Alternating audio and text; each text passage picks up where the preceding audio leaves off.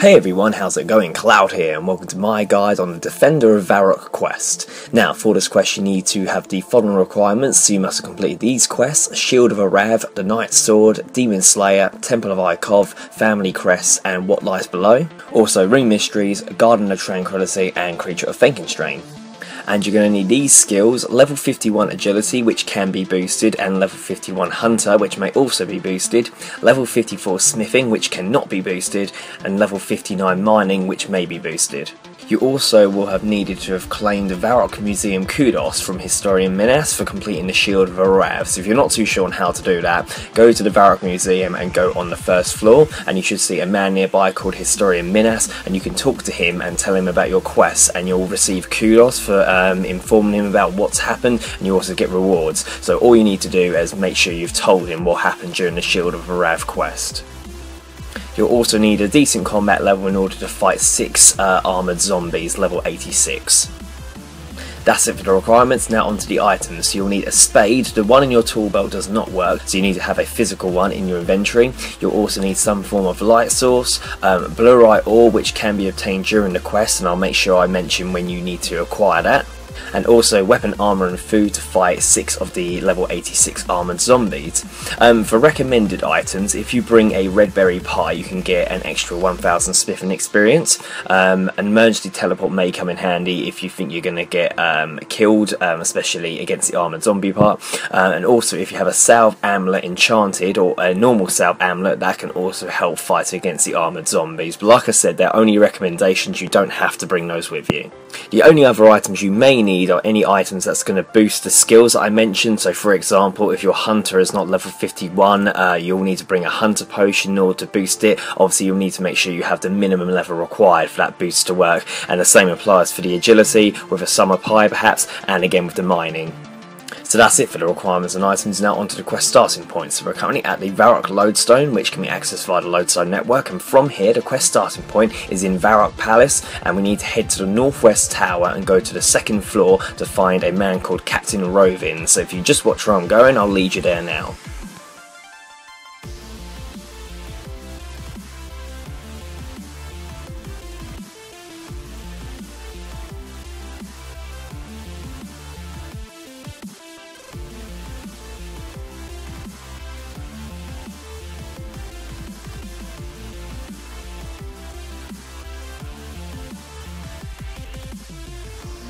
So once you're here, you should find Captain Rovin, talk to him, and he'll tell you that zombies have been seen organising in the wilderness, and he calls for his scout Heartwind, who reports a shadowy figure and an army of zombies in the graveyard of shadows.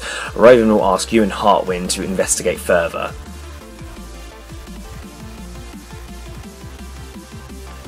Now before moving on, make sure you don't have a familiar summoned, otherwise Heartwind will not follow you outside. Also, if you do happen to lose Heartwind for any reason during the quest, he can be found back here in the Varrock Palace. So after speaking to both Rovin and Heartwind, Heartwind will teleport you both to the Graveyard of Shadows. Now for this duration of the quest, the area is not part of the wilderness, and therefore you are safe from anyone trying to PvP or kill you during this moment until you go out of the actual quest area, otherwise then you are at risk. So you want to enter the nearby graveyard and then talk to Heartwind, and a cutscene will show, showing a trail of zombie tracks leading away from the graveyard, and after the cutscene you and Heartwind are standing near some footprints. So this bit is similar to how you track when hunting. Use your hunter skills to follow the zombie footsteps. If you adjust your graphics display to safe mode, it will make the tracks stand out a lot easier, but you shouldn't have too much difficulty finding them in the first place. So you will need level 51 hunter only to uncover the first set of tracks, and then after that point it should only be a couple of times that you may need to boost again, so don't worry about having to constantly boost your hunter to the required level. So basically what you need to do here is keep inspecting nearby bushes, trees, tree stumps, mushrooms and bones to uncover the tracks. You may encounter several dead ends and places where the trail seems to go in circles. The idea though is you're going to be heading towards the temple, and if you open up your map you'll see there's a little enclosure with some lava surrounding it, and you'll also see the icon for a prayer altar, and basically you want to try and keep searching things to make the footsteps lead in that general direction. Like I said though, don't expect it just to go in a straight line, as it will kind of go all over the place a little bit. Just keep searching all the items and objects around you, and eventually you should start getting on track. Eventually you'll uncover a grubby key along the tracks in a thicket of trees, and then you want to continue tracking until the footprints end at the entrance to the Chaos Temple. You'll know when you've found the end of the trail, as it will say the trail seems to stop and reaches rockier ground. Hopefully you can find out what happens to the zombies in this area. So like I said, keep searching all the above mentioned sort of areas until you've reached the Chaos Temple and you've got that bit of dialogue, and I shall speak to you in a few moments when you've done that. So once the trail has led to the Chaos Temple, you want to speak to Simon, who's nearby. He'll be carrying a large sack on his back, and ask him about the army of zombies, and he'll tell you they walked into the nearby trapdoor behind the altar. So you want to use the grubby key on the trapdoor just south of the altar in the Chaos Temples, and then you want to enter the tunnels which are under the temple. So once you're down the ladder, you want to run north to get out of range of the armoured zombies, and you'll see there's a balcony, and you want to choose the look over balcony option, and you'll see a cutscene.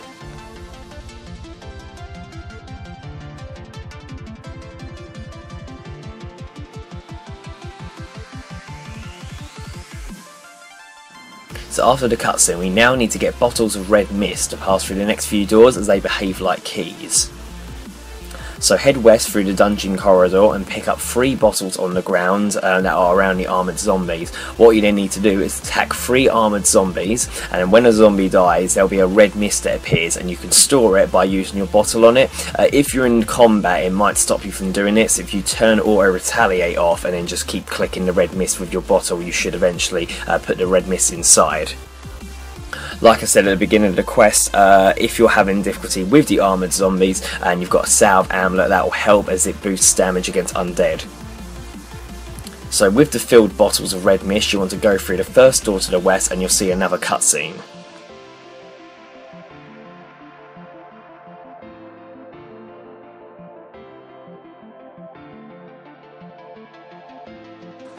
So after the cutscene, you want to head north up the corridor and kill 3 zombies again to refill your bottles with red mist using the same method we did before, and then go east and open the second door.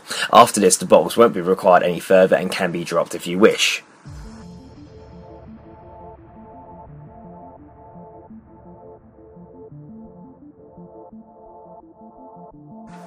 You then want to follow the corridor east to another balcony to the south, and again choose to look over balcony option to view another cutscene. So you'll see that there's a zombie army ready to attack Varrock, and realising the gravity of the situation, you now need to return to Captain Rovin and tell him what you and Heartwind have learned about the zombie army. Make sure you have completed the cutscene though, and that you've actually told yourself to return to Captain Rovin, otherwise you'll have to return to review that cutscene. So when ready, you want to head back to Varrock Palace by either using the Lodestone network or the Varrock teleport tablet that was provided to you. Once you're back in Varrock, you want to return to Captain Rovin, who we spoke to at the beginning of the quest.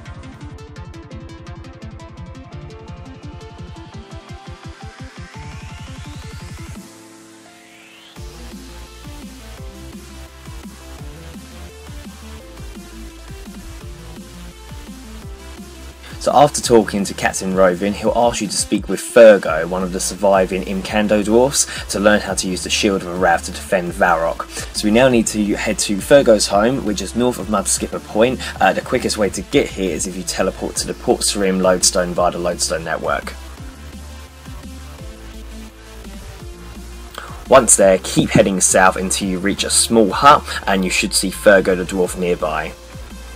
So once you find Thurgo and speak to him, he'll suggest you find the Great Lost Dwarven Hall, which contains a sacred forge, and he gives you a scrap of paper with the coordinates on it.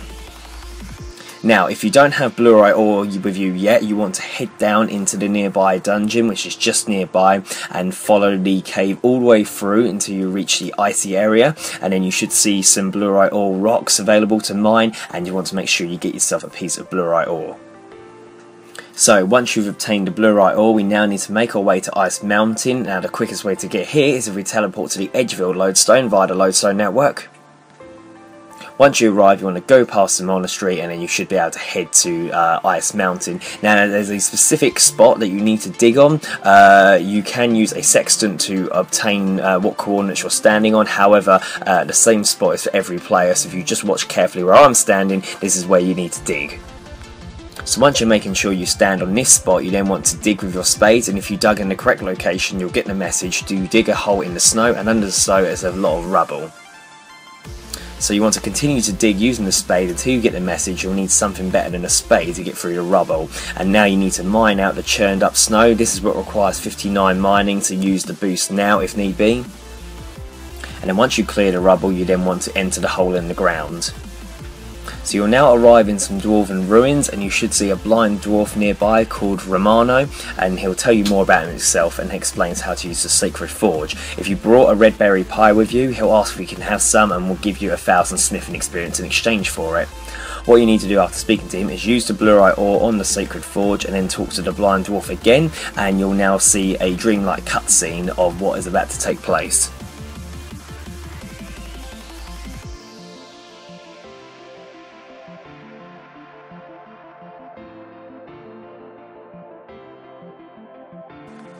So after the cutscene, you want to now return to Varrock Lodestone via the Lodestone network and then head straight away to the palace.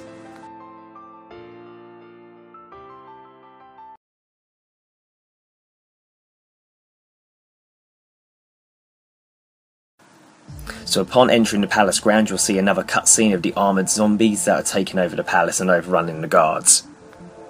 So you want to avoid engaging the zombies and run to the second floor of the northwest tower to talk to Captain Rovin again. Tell Rovin what you learned of the Sacred Forge, and he tells you to check the library records and will give you the Shield of Arrav.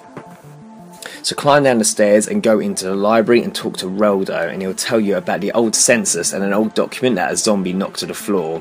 Against the north wall of the library, look out for an open book on a lectern, and this is the Varrock census, and you want to read it to find out the names and occupants of citizens of Varrock.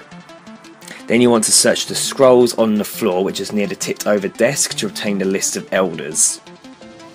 Now with the Shield of Arrav in our inventory, we know you need to go speak to a few people to find out if any of them are able to wield the Shield of Arrav. So the first person we need to speak to is King Rold, who is in the main sort of part of the Varrock Palace. So if you just run over to this room here, you should see him nearby, and you want to talk to him and get him to try the shield. Once you've spoken to King Rold, you then want to speak to the Royal Advisor, who is just next to the King. After that, you need to speak to Sir Prysin, who is one of King Rold's knights from the Demon Slayer quest, and you should see him near this room over here.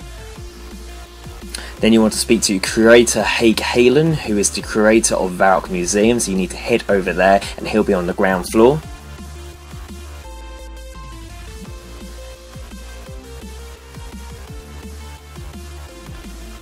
And then you need to speak to Horvik the Smith, who is the owner of Horvik's Armour Shop, which is just near where the Varrock Fountain is. So each of them will wield the Shield of Arrav, but none will be able to activate its magical properties. However, one of them will tell you they are not a blood descendant, which is different for each player as well, so that's why I advise you just go and speak to all 5 people. So once you've spoken to all of them, we now need to go speak to Deminthius, who is the guy we spoke to do the Family Crest quest. You'll find him in the most northern house of the gated off area south of Varrock's east bank, so just watch where I'm going once again. Once you speak to Deminthius, he'll wield the shield and it will respond to him, and it is revealed that he is the descendant of the founder of Varrock, and then a cutscene will take place where they use the Shield of Arrav to destroy the zombies. So after the cutscene, you'll find yourself next to Captain Rovin, and you want to talk to Rovin to end the quest, and he will thank you, and it will come up, congratulations, you completed the Defender of Varrock quest. You're awarded 2 quest points, 15,000 Hunter experience, 10,000 Smithing experience. You'd have also got an additional 1,000 Smithing experience for giving the blind dwarf a Redberry pie, and you can come back and do that at any point as well, I believe. You would have got 10,000 mining and 10,000 defense experience, 2,000 agility experience, access to the Chaos Temple dungeon where you can kill armoured zombies, and they count as a Slayer assignment if you get zombies assigned.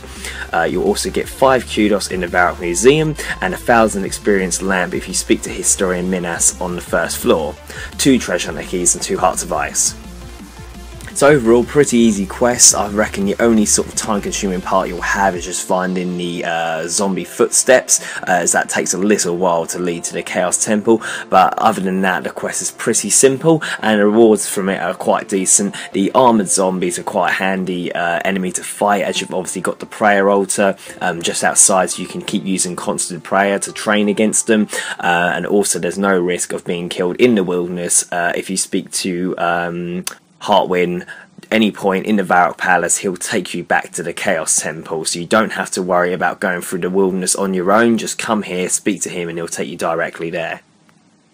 And of course this quest is required in order to complete other ones, which will eventually unlock you the ancient curses, which I'm sure the main majority of you are doing this quest for. But yeah, I don't think you'll run into any problems following my guide. However, if you do get stuck, leave a comment in the comment section below and I'll help you out as best I can. If not, thank you for watching. Please make sure you like, favourite, comment, subscribe, and don't forget to share with your friends. Cheers guys, bye bye.